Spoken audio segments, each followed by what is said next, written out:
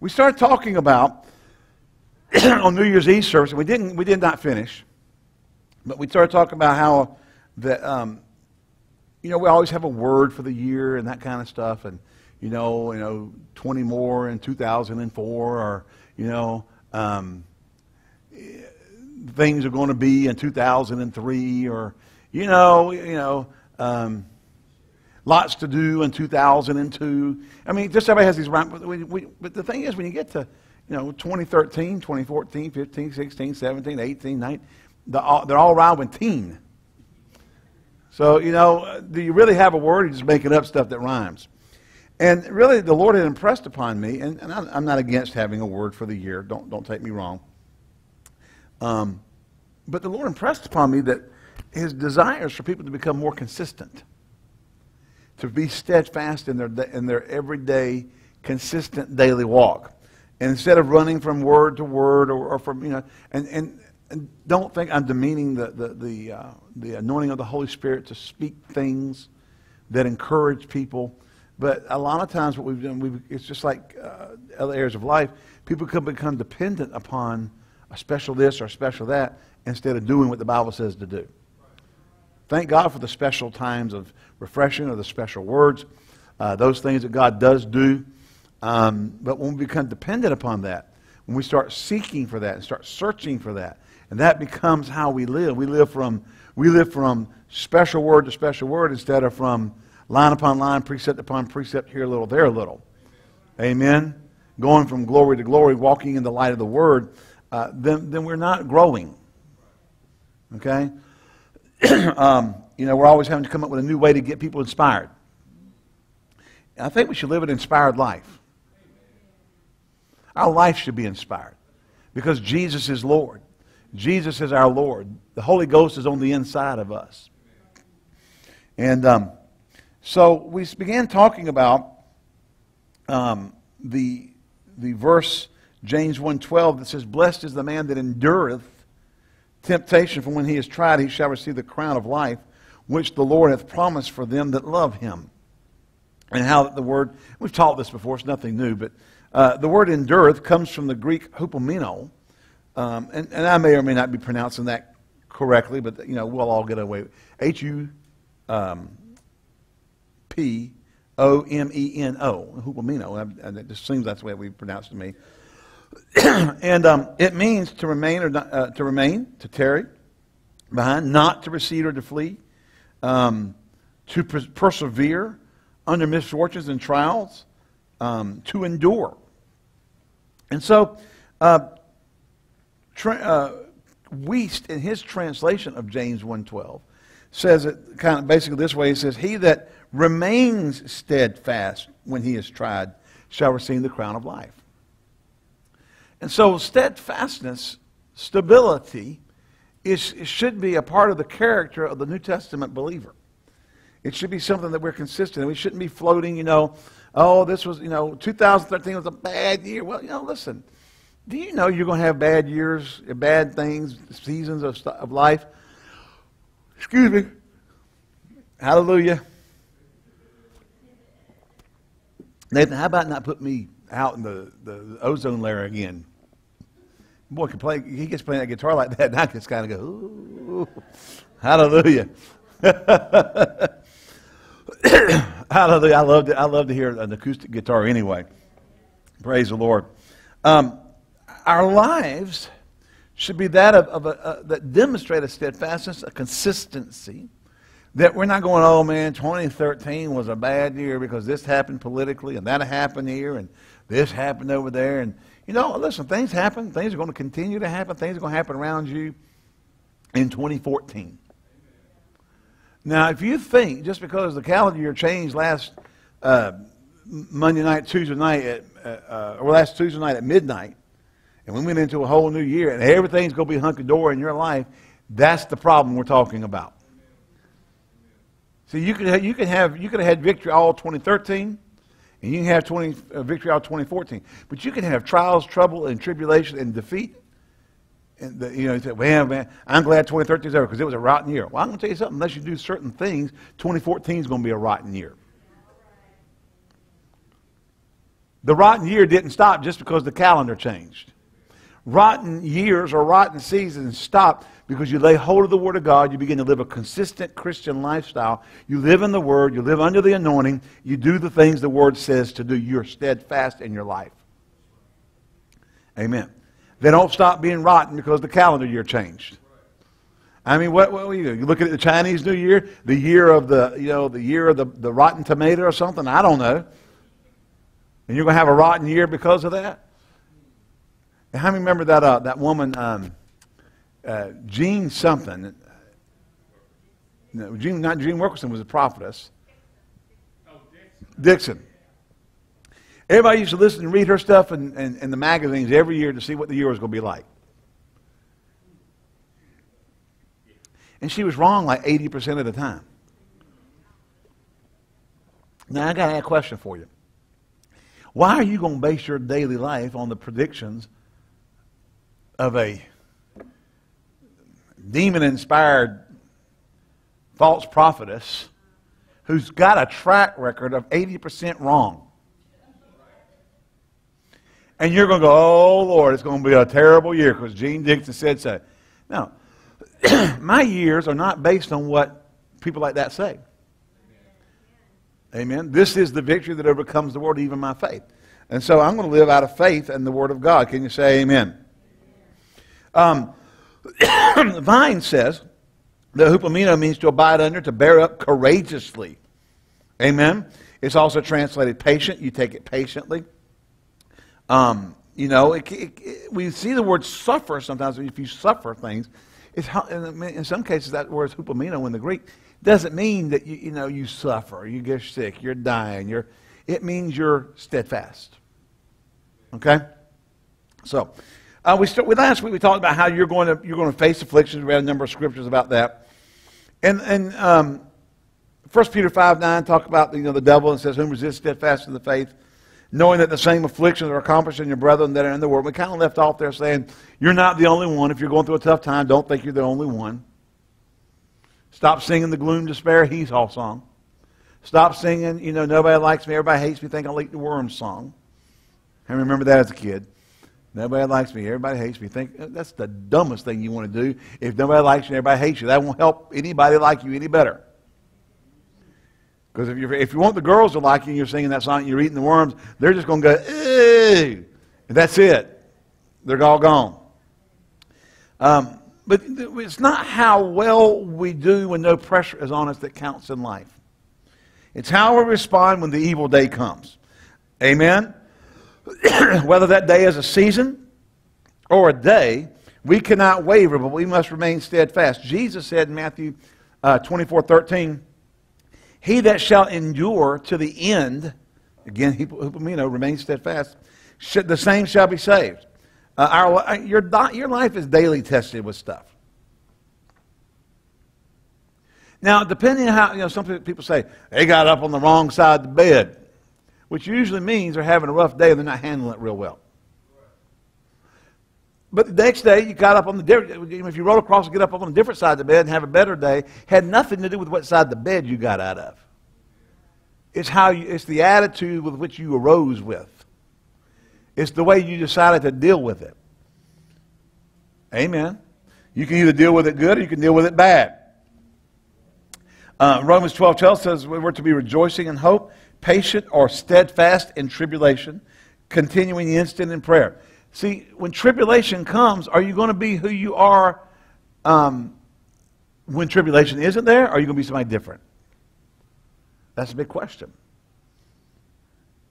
Love, according to 1 Corinthians 13:7, says, bears all things, believes all things, hopes all things, endures all things, or remains steadfast in all things. In 2 Timothy chapter 2, verses 10 through 12, Paul wrote and said, therefore I endure or remain steadfast in all things for the elect's sake, that they may obtain the salvation which is in Christ Jesus with eternal glory. It is a faithful saying, for if we be dead with him, we shall also live with him. If we suffer or remain steadfast, we shall also reign with him. If we deny him, he also will deny us. And then for Hebrews 10:32, but call to remembrance the former days which after you were illuminated you endured or remained steadfast in a great fight of afflictions. And then we went on and read last week and got down to Philippians 4:11-13, where Paul talks about how that he knows how to be abased and how to abound, and how that, you know, there's a commentary on that says, Paul said, I know how to be abased, not lose my poise. I know how to abound, not lose my head. There's a lot of Christians who go through life just waiting for their ship to come in, as it were, with their faith. And when it shows up, they get on it and sail away. They lose their poise. They lose their head. They get so caught up with their prosperity and their success, they forget about continuing to serve God. I can tell you something. It's not a wise move. You go sailing your ship away on, you know, and just, I don't need to go to church anymore. Why do I need to go to church? Why do I need to go hear the preacher preach? I got mine. Well, see, that's just the wrong attitude. Old Pentecostals used to do this. We would tarry for the Holy Ghost. I grew up Pentecostal, classical Pentecostal church. And, people tarry for the Holy Ghost. You'd have some folks, I knew one guy had been tarrying for 15 years. Probably upset with me. I got it 2 days after I got saved. I received the baptism of the Holy Spirit. He'd been tarrying for 15 years. I mean, I was with him at the altar one night, just a young kid, just got born again, filled with the Holy Spirit. Boy, I'm on fire for God. He's down there, they're trying to get him filled with the Holy Ghost, slapping him on the back. Had an upright piano, the upright pianist, and had the lid of it, you can raise those up to like a ram, but just put this thing under it, and they're just banging on the piano. And they're slapping him. One guy's jaw is going singing, shout hallelujah. Somebody's saying let go. Somebody else shaking and saying, shout praise the Lord. Somebody else on the side shaking, saying, shout glory to God. Hallelujah. Are you here? But a lot of times you get people like that, and they tarry for years and years. Finally, they get filled with the Holy Ghost, and the next church service, they wouldn't even be there. Somebody say, hey, we missed you last week. Well, didn't you hear? Hear what? I got it. Got what? I got the baptism. So they got it mixed up. Jesus told them to tarry until they be endued with power from on high so they can be effective. He didn't say tarry and then quit. Amen? And a lot of times we do that with the church. We lose our consistency because we get to a certain place, we achieve a certain level of success, or, whatever, and then all of a sudden we let that success go to our head and we just kind of go.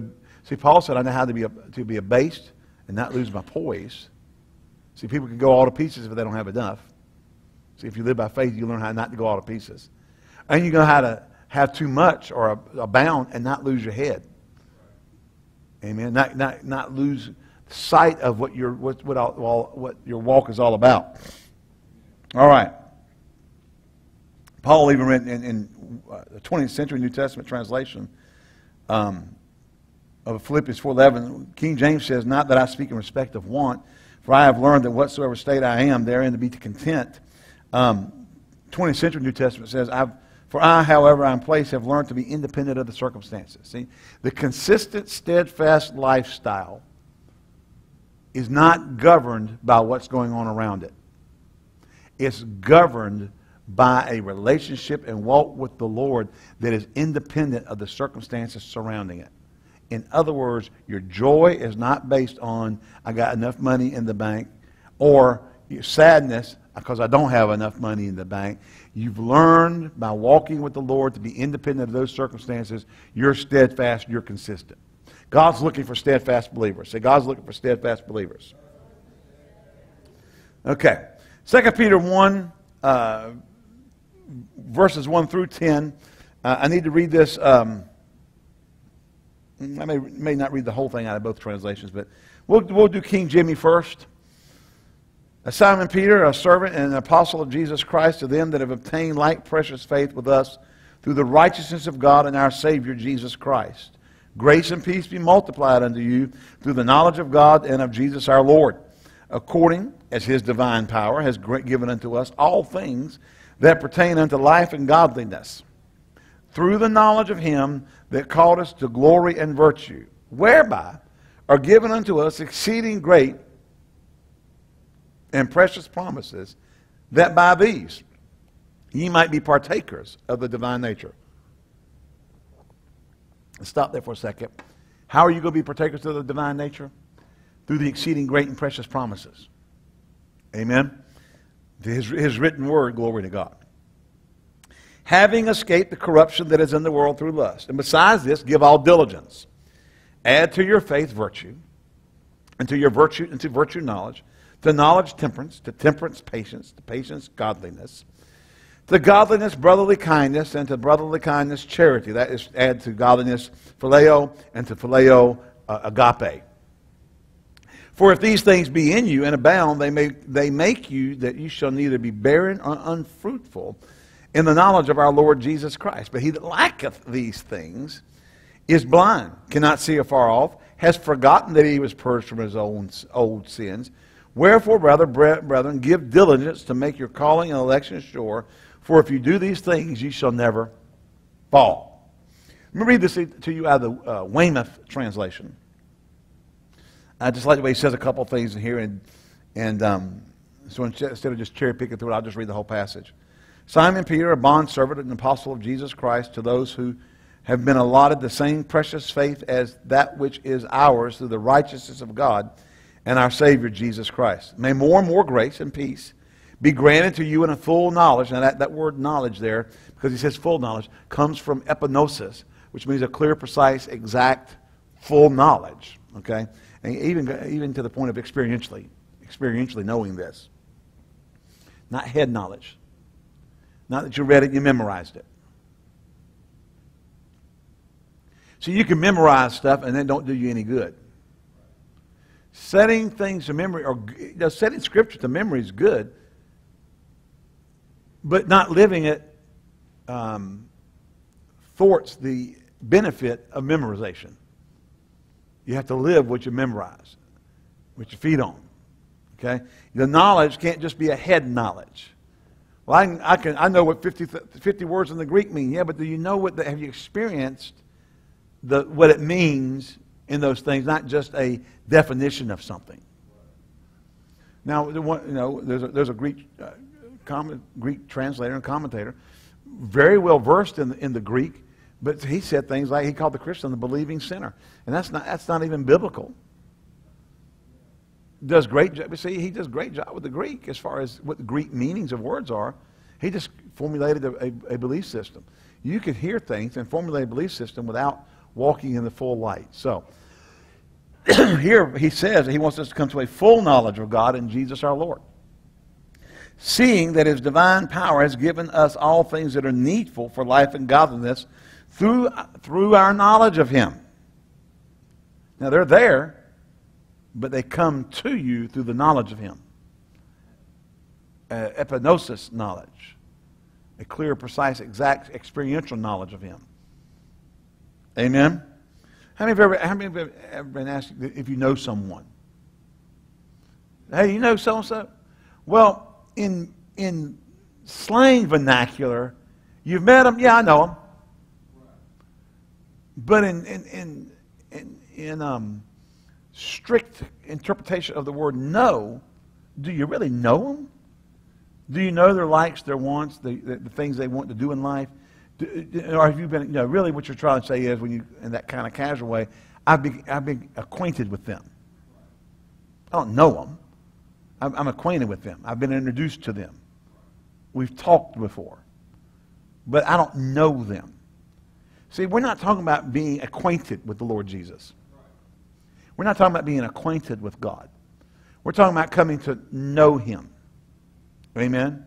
Coming into that clear and precise and exact experiential knowledge of who God is. Amen. And and here he says that he's given us all things that are needful for life and godliness through the knowledge. Amen.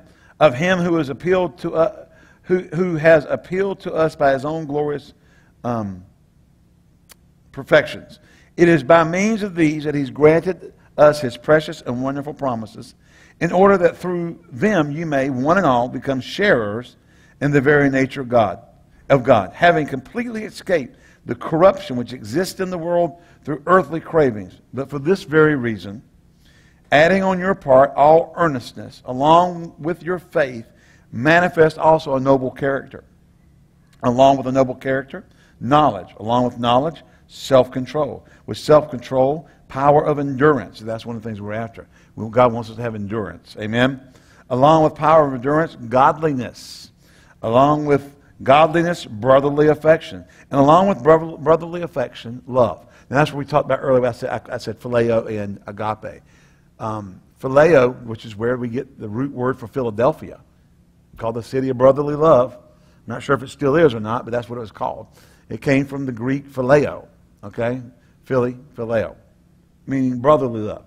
But the love that God talks about and Jesus talked about in 1 Corinthians 13, or Paul talked about in 13, and God so loved the world, is agape, unconditional love, okay? The love of God. Now, if these things be in you, or if all these things exist in you and continually increase, they prevent your being either idle or unfruitful in advancing towards a full knowledge of our Lord Jesus. For the man whom these are lacking is blind, cannot see distant objects, in that he has forgotten that he's been cleansed from his old sins. For this reason, brethren, be all the more in earnest to make sure that God has called you, chosen you, for it is certain that as long as you practice these things, you will never stumble. So Peter here is giving us an admonition to do something about our growth in the Lord. That comes from consistency. The people who actually believe, I get saved, I don't need to go to church, I don't need to feed, I don't need to study, I don't need to do it. I just sit down, lay around, and look at the finished work of Jesus because I'm under grace. Some of that Looney Tune stuff, And they all just, just kind of run around. Ooh, this is wonderful. What if we taught you that when your children get born, just lay them in the crib, they're going to grow because they're humans? They would not grow, would they? You have to nurture them. They have to be nurtured. They have to be fed. They have to be fed the right stuff. Now look, strained peas are all right when they're at a certain age. Please don't bring them for me now. Amen? I mean, how many remember when you were feeding your kids and you open that little Gerber jar and you're thinking, oh, and the kids are going, it's all over their face. Jess used to get it up her nose. I mean, I just everywhere. You can't get her to touch a garden pea now. She used to cram them up her nose. And she loved Gerber. I think more than any of the other kids.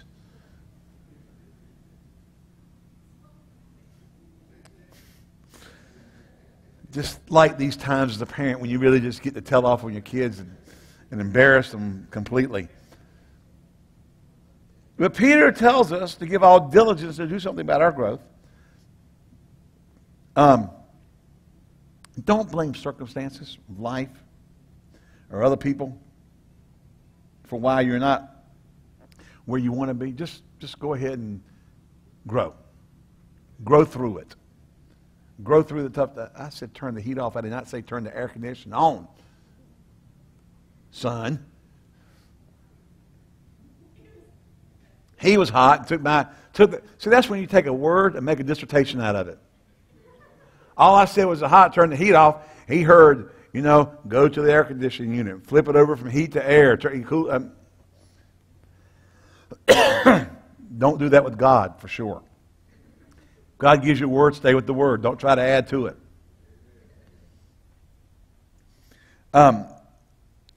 But rather, consistently be a doer of the word, do the things necessary to develop consistency and steadfastness in your life. And in that place of steadfastness, it will stay you, hold you, undergird you during difficult times.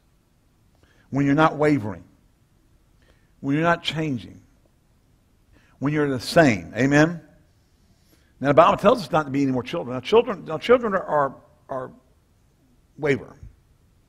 We were talking about this, about college kids. You can't. People do studies on college campuses. You know what I'm saying? They'll do a survey, and college kids will tell you what they think you want to hear, or whatever they think is the coolest, newest thing to be now. Okay? They'll just say whatever, and they'll try to act real opinionated and really bright and brilliant. And 3 weeks later, they'll be totally changed. If it takes 3 weeks. They're being their own person. Yeah, I tell you, I've got a son who's got a grip on that one. You know, a lot of people saying that I'm being my own person. They're all being their own person, just alike. You know, they're just as much conformed as they're trying to be unconformed. Their unconformity is a conformity to unconformity. All right, that's probably not the right word. Inconformity or whatever the right word is. All right? But in children, we'll see that they're not steadfast. You know, Nathan, now I'm going to tell him Nathan.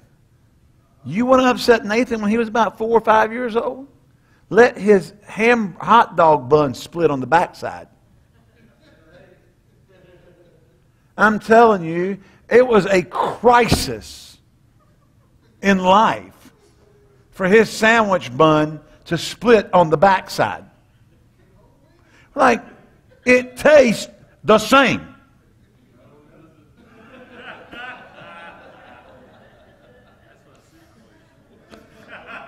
See, there you go. Totally psychologically. I mean, you know, we just cry.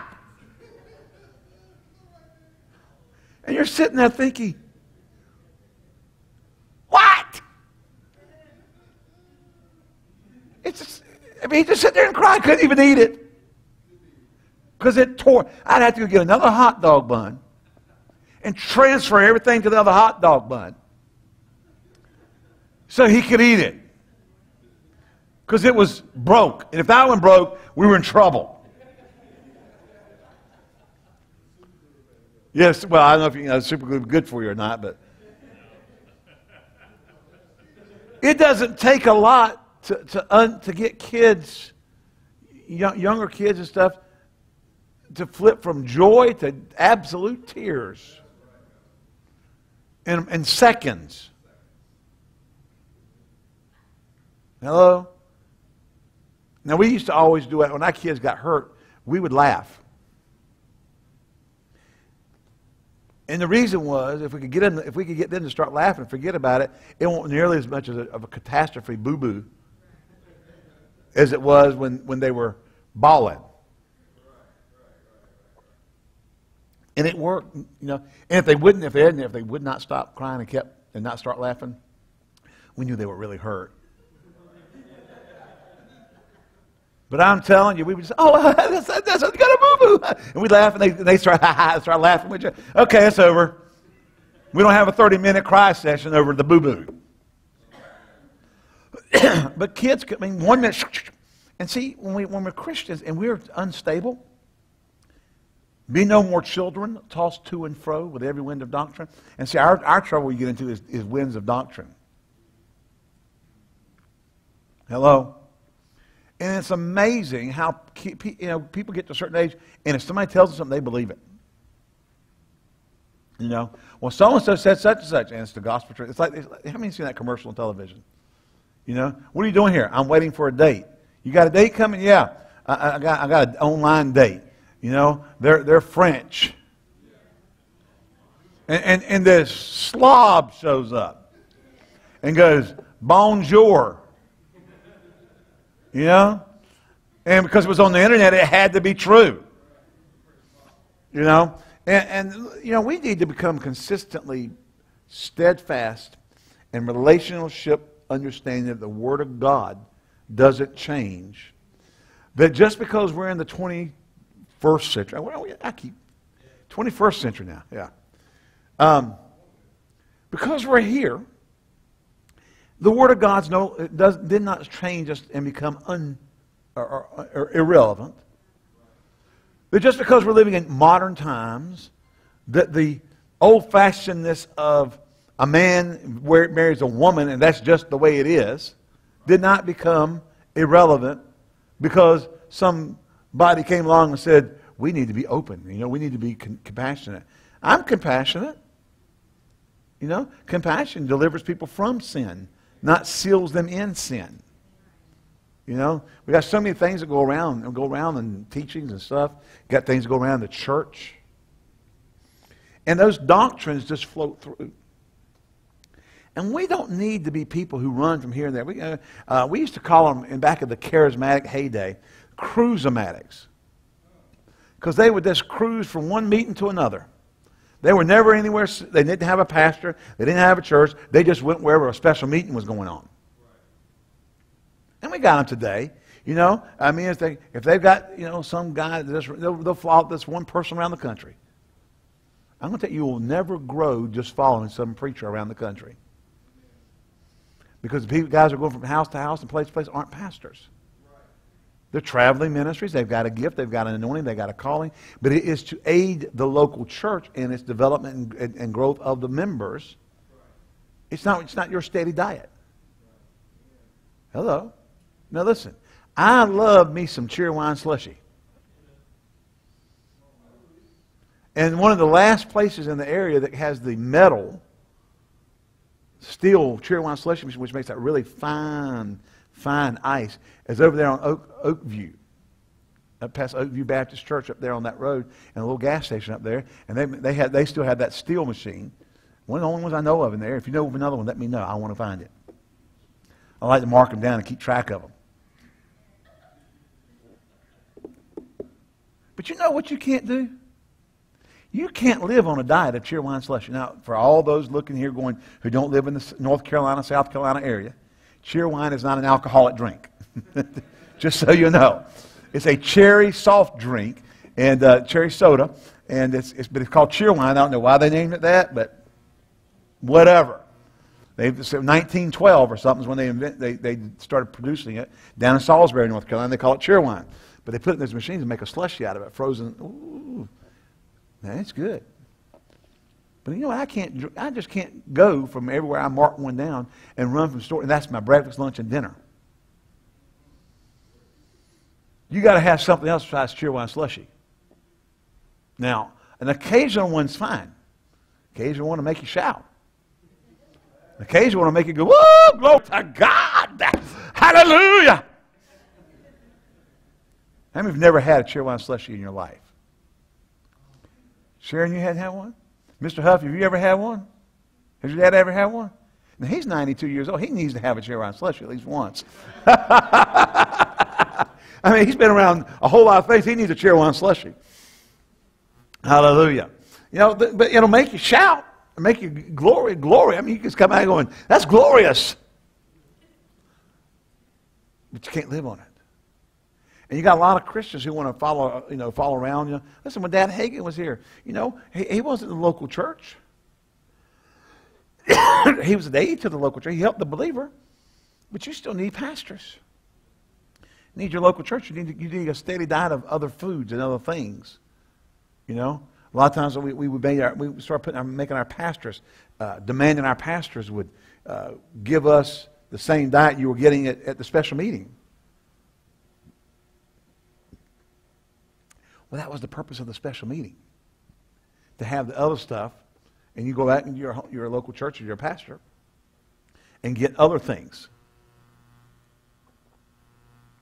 Amen. Now, we've cooked we made our last dessert for the holidays. And it was this Reese's Peanut Butter Cup Chocolate Oreo chocolate pudding doohickey thingy.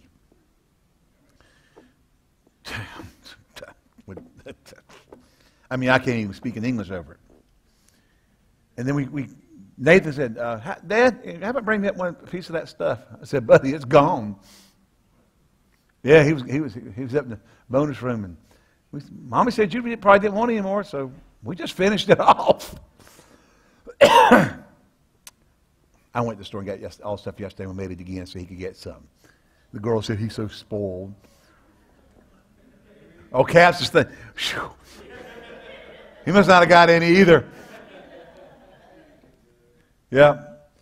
But you know what? You can't have the peanut butter Oreo chocolate pudding peanut butter thingy all the time. You can't have, filet mignon every meal. Or you can't have, Nathan does. In other words, your diet has to be a good, balanced diet. And as Christians, we need to be stable in doctrine and not always going after the sugar, going after the dessert. Amen. Living on desserts. Always wanting the dessert stuff. Always wanting a Hershey bar. Always wanting, the dessert. Always wanting chocolate-covered cheesecake. Always wanting a cheerwine slushie. And not wanting to eat the good food that you need. Okay? And a lot of times what happens in the body of Christ is we get a lot of dessert-type doctrines that everybody just raves over. And we don't stay consistent with simple things like, this book of the law shall not depart out of thy mouth, but thou shalt meditate therein day and night, that you may observe to do according to all that's written therein, for then thou shalt make thy way prosperous, and then thou shalt have good success. In other words, you're living in a consistent relationship with the whole counsel of the Word of God, not just one area. Let's face it, folks, faith is a very vital, important subject of the Bible, a central core subject. But you know what? You better also do some study on walking in love towards people you don't like. Because faith works by love. Amen. You need to do some study on having good, godly character. You don't need to make your testimony shipwrecked because of your character. Hello? Do you maintain a godly character? And so we're not going to go into all that, but I just want, just to kind of share. We don't want to be tossed to and fro. 1 Peter 2:20 says, what glory is it if when you're buffeted for your faults, you take it patiently, or you endure it. But if when you do well and suffer for it, you take it or endure that, that is acceptable to God. Now what if people are mocking you for you're preaching living holy in the pulpit, and you're running around with men and women outside, and they're talking about you. That's not being talked about wrongly. Number one, you shouldn't be running around with somebody else, whether you're a preacher or not. Hello. We've gotten so flippant with stuff now. Somebody, one of my pastor friends, his daughter posted something today about that she just read an article about an openly gay Christian minister. And what's wrong with that statement? Everything. It doesn't matter if you're openly or secretly. Hello? I don't care. There's no such thing as a gay minister. Oh, yes, there is. No, there's not. I don't care what you say. The Bible is totally against what you're saying. But it sounds good, then they call me homophobic. That's a homophobic statement. Homophobic means afraid of homosexuals. Yeah. But see, now but that's become the terminology. If I say something that's not even just accepting of gay or homosexuality, if I don't embrace it and decree it as normal, I'm homophobic. Well, I'm just sorry. You just call me what you want to call me. I'm going to live according to the Word. But we've got to get back to understanding that we need to live a separated, consistent, godly lifestyle. Now, I know people come out and they get mad at you when you do because it makes them mad that you're living a certain way. Now, you don't put it in their face and you don't judge them for not living it and tell them, and beat on them. Now, listen, to tell somebody that homosexuality is wrong is not being mean. It's telling the truth to save you, to redeem you. In the same way that I would say that pedophilia will send you to hell. Amen? It's not because I hate you. It's because, the love of God constrains me and demands that I tell you the truth for the salvation of your soul. All right? But as believers, Peter says, you're not doing great if you're being buffeted for your faults. You're doing great when you're doing right and you're getting buffeted or condemned or criticized for it. And a lot of people who want to preach on righteousness not righteousness, holiness and character and right living are taking a beating today. Amen? The love of God does not say keep doing what you're doing. That's the misnomer. All right. So we're going to come to the point of being what? Consistent, stable. James 1, 6, 8 through 8 here. We're going to finish right here. But let him ask in faith. If any man lacks anything, let him ask in faith, nothing wavering. If any man lack wisdom. Let him ask in faith, nothing wavering. For he that wavereth is like the wind of the sea, driven with the wind and tossed. Let not that man think he shall receive anything of the Lord. A double-minded man is unstable in all his ways. That's why the Lord wants us to be consistent. Can you say amen? All right.